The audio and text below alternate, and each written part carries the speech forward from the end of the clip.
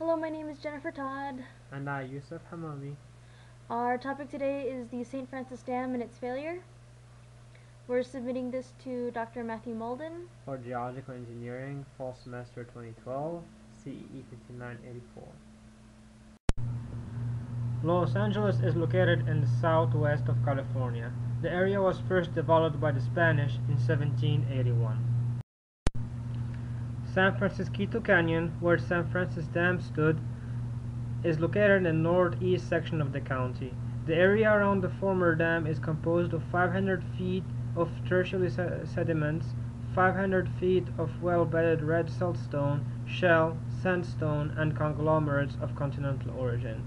These layers are covered by 2,700 feet of Piedmont deposits composed of coarse conglomerates, fanglomerates, and grain-clastic rocks.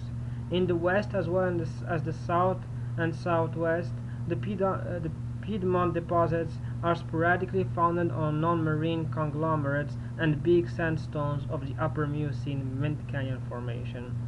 The sediments get gradually younger toward the south and west where fossiliferous beds are randomly distributed.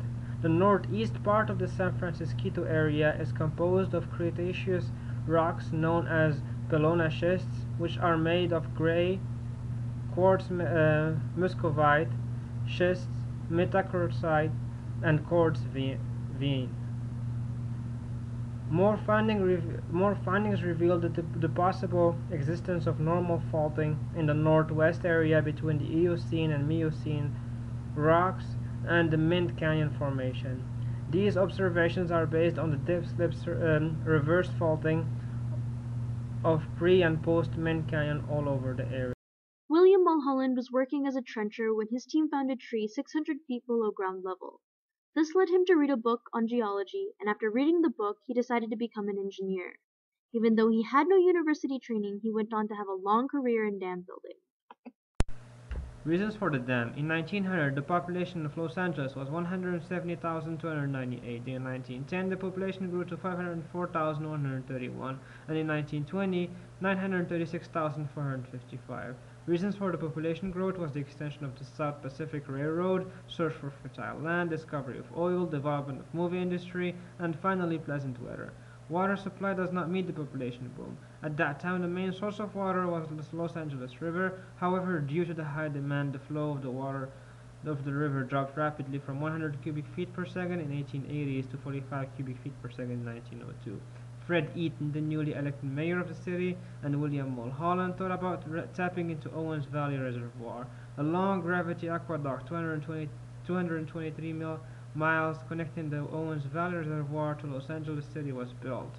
To accomplish this project, the two gentlemen had to cut through some loops, and like Mark Reisner said in his book, chicaneries, subterfuge, and strategies of lie, to obtain the water rights despite the discontentment of the Owens Valley farmers.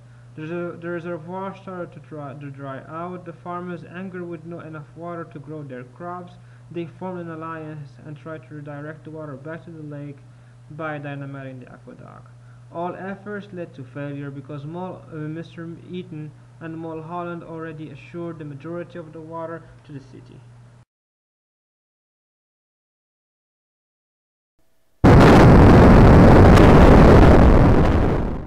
Construction of the dam. For the better use of the water supply by the Owen Lake, Mulholland decided to build a dam in the neighboring San Francisco Canyon and call it the San Francis Dam. Mulholland picked up the site for its lower cost, then claimed he had a vision of a dam in this location of the San Francisco Canyon during the construction of the aqueduct. His argument was the fact that the canyon got narrow in this area, which would lead to a fairly small dam with a higher retention volume. Even though he recognized the geological challenges of the area, Mr. Mulholland was still convinced that the dam in this location would be the best solution. Originally, the St. Francis Dam stood 205 feet tall and held 30,000 acre-feet in its reservoir. That would have been about a one-year supply of water for LA. In 1923, just after the concrete pouring began, the design was revised due to increased demand.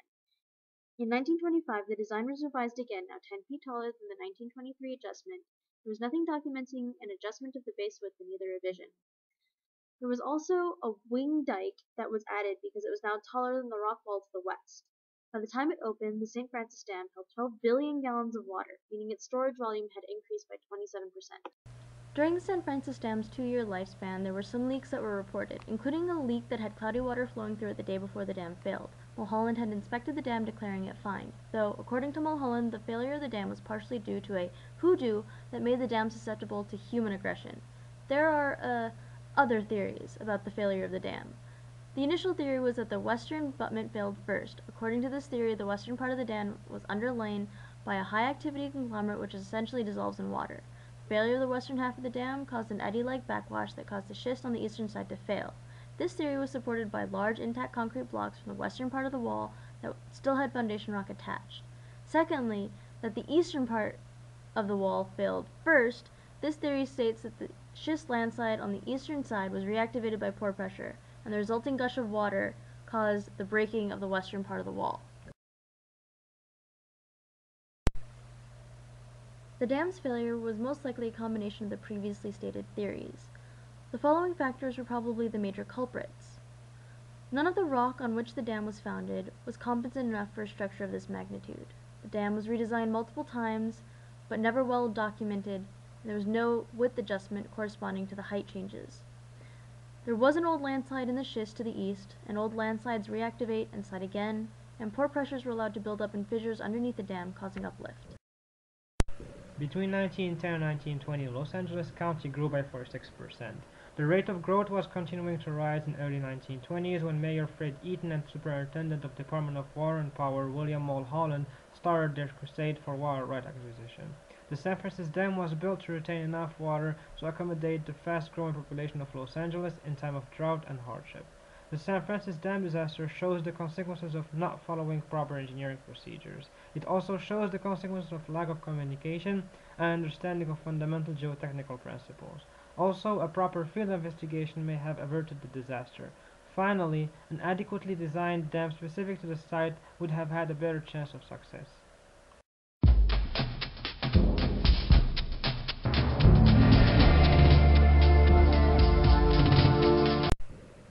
No dam for you, grrr.